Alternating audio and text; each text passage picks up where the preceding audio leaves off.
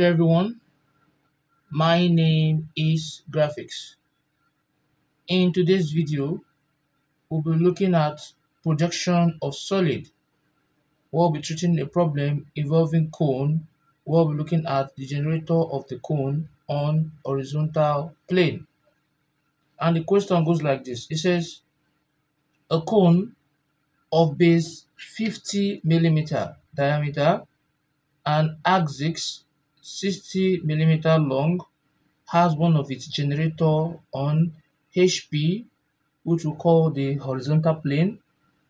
If the axis is parallel to the VP, which is known as the vertical plane, draw its projection. Now, first of all, let me explain some terminologies for you.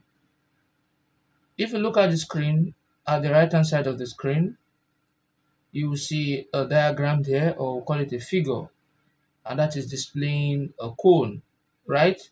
We know that a cone is a solid generated by the revolution of two right angle triangles about one of its sides, that which remains fixed and contain the right angle. So if you look at this cone very well, the sides of the cone are called what? The generator. Are you with me now? And the tip of the cone is called the apex. While the right angle in the center, there's the altitude from this point P to O is called what? The axis. The sides of the circle at the base of the cone is called the edge of the base, while the circle on itself is called what? The base. So knowing this fully well, let us first of all interpret this question, right? So first of all, draw our plane. We have horizontal and what? And vertical plane. So I'll first draw my horizontal and vertical plane. So this is what we have here. This is my horizontal plane, right? And this is my vertical plane.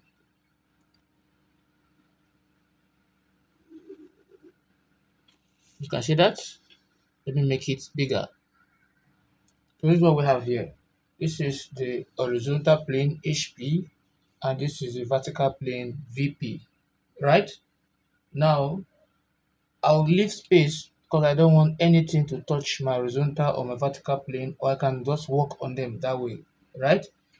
So on the horizontal plane, we are told that the cone has a base diameter of what? 50 millimeter.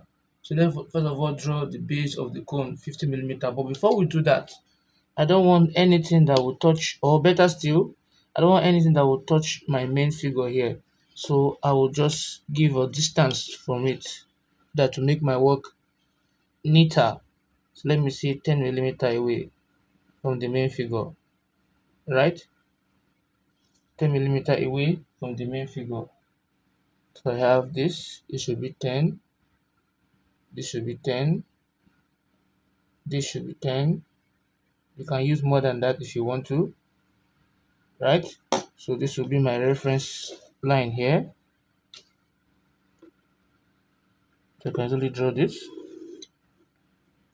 I can also draw this, right? Now I can also do this too. Let me take a longer one.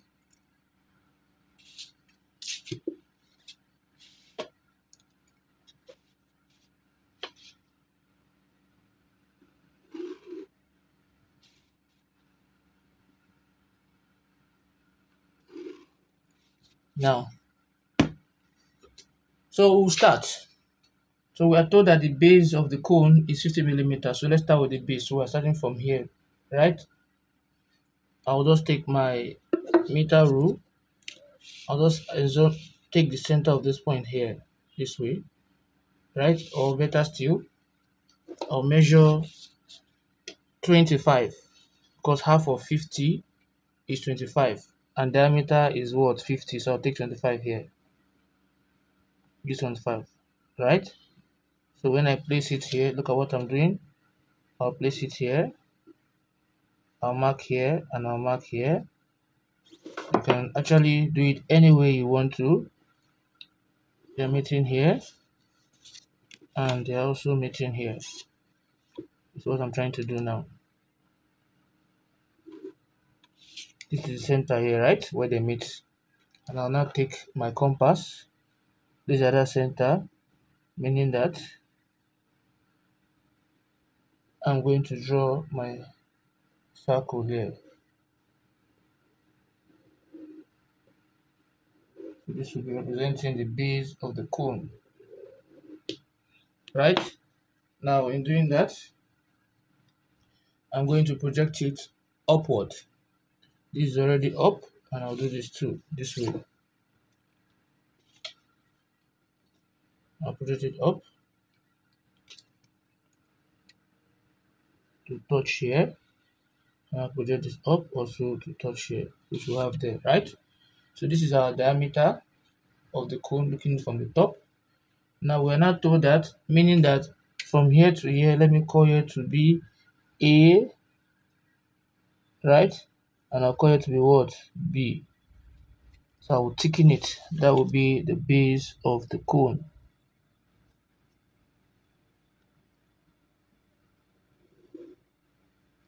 So this is the base of the cone. Now, if I should project this center point upward this way, right? That is where I will take this. We are given that the axis with the diagram you can see at the right hand side of the screen, the axis is OP, which we call the altitude. So that whenever you have the axis, it's called what? The altitude. And it's given to be what? 60 millimeter long. So I'm going to measure 60 millimeter long from this point, 0 to what? 60. You can see that. And I'm going to join it from this point. So I'm going to join it from this point to this point.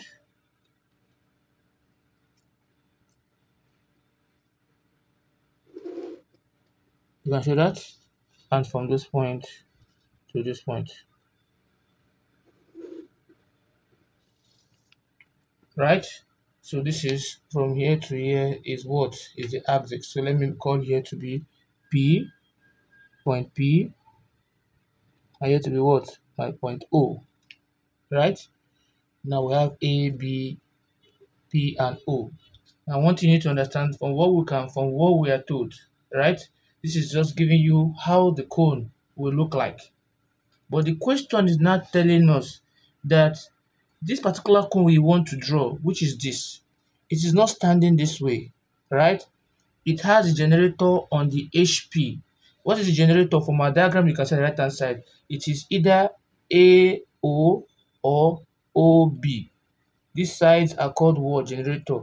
They said it is not standing. It is not standing on the HP, on the VP. It is standing on what? It's on the OP. And we know this is the OP, the horizontal plane here. So we need to put OB on the what? Horizontal plane, right? So what we are going to do here is, now this is how the question is coming out. We want to redraw this. This is not exactly this question. I just drew this one out to make you understand what it means. This is the cone standing. But the question now says that what? This cone here, OB, is what? It has a generator. The generator here is OB. It is lying on what? On the HP plane. What you do now is you want to draw this, but you want OB or OA to lie on the horizontal, the HP plane here. Are we together now? So what you do is as simple as this. Just take your measurement from B to what? To A. You can see that? And this is your point here you're choosing here. The point here will be point B. Right? So with the radius of B to A, you come to this point, you strike an arc. Right? And the next point from B to A, the next one will not be what? From B to O. From B to O, you come to the same B, you come here to, you strike another arc, or better still, come to B, you strike another arc this way. Right? So you come back here again, you cut this. You can see that? I will now take my rule. I will now connect B to this point here. Then the next one I did here is the point I used from here to here. Yes. So I'll now join this point to this point. Can see that? Then I'll now connect these two together.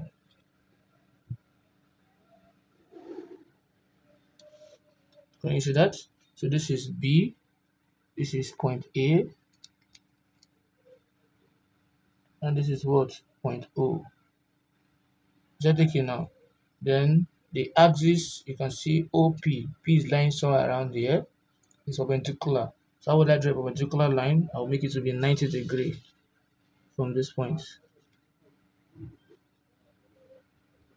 If you look at, I use this line 1. So I'll make it to touch here. Or better still, I just take half of it from A to P. I'll come to B. I'll mark. That is the center there.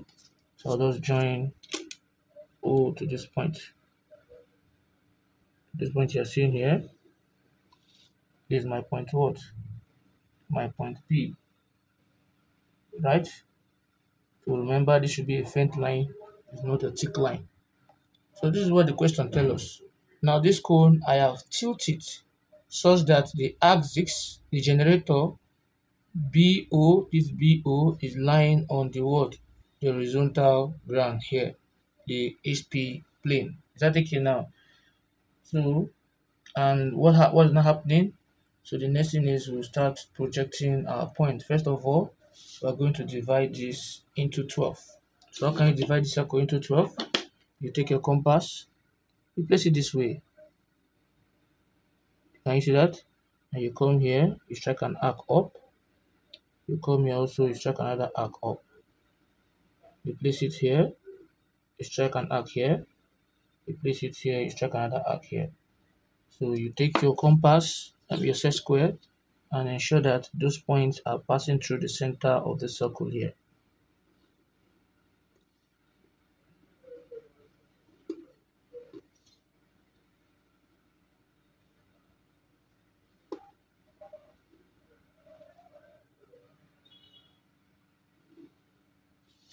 You can see that? So if this is B, here also is what is B. If this is A, here also is what is A. Then we're having the center point here, we'll call it what? Point O. Is that okay now? So I can call it to be C and D if I want to, right?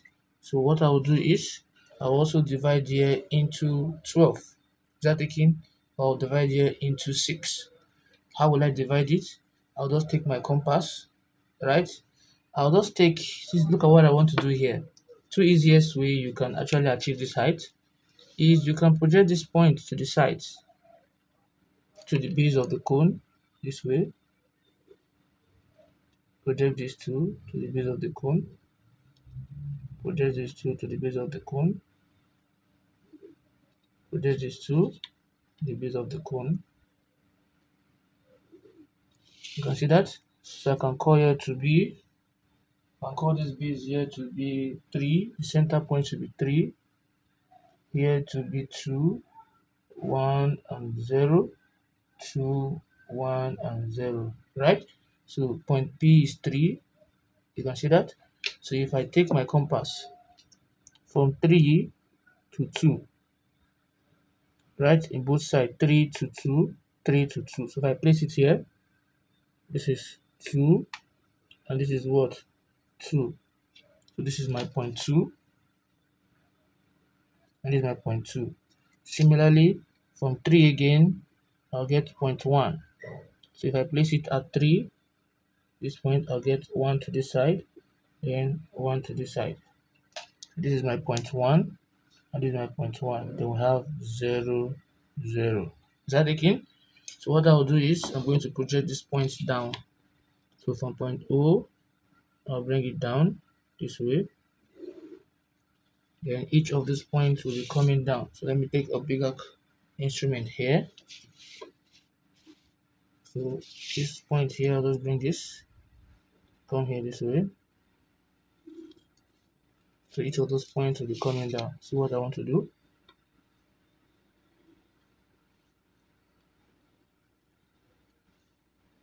Just a faint line.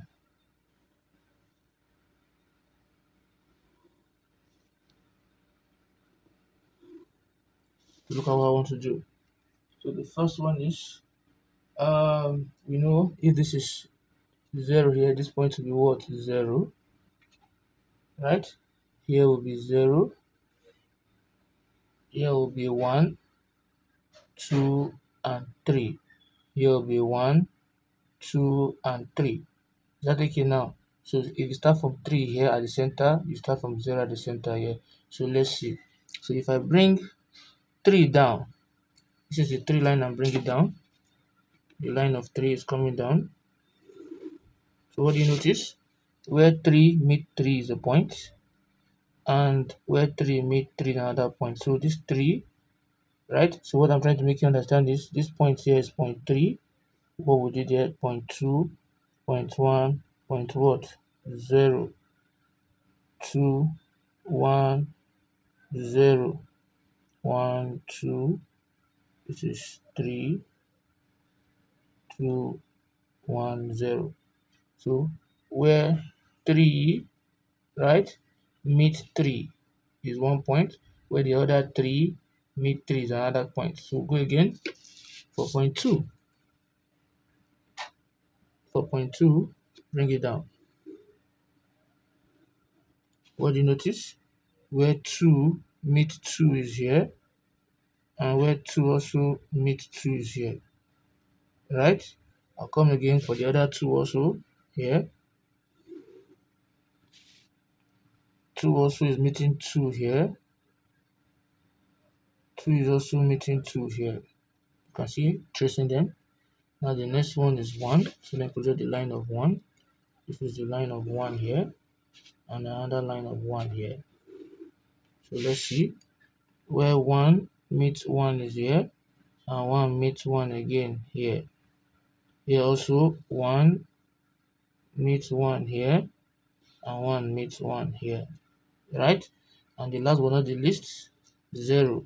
This is the line of 0. 0 meets 0 here. This is the line of 0, and this is another line of what? 0. So 0 meets 0 here. What you see is that shape that we see. So I'm going to use my French curve and connect those points together, right? So I'll connect those points together from this here.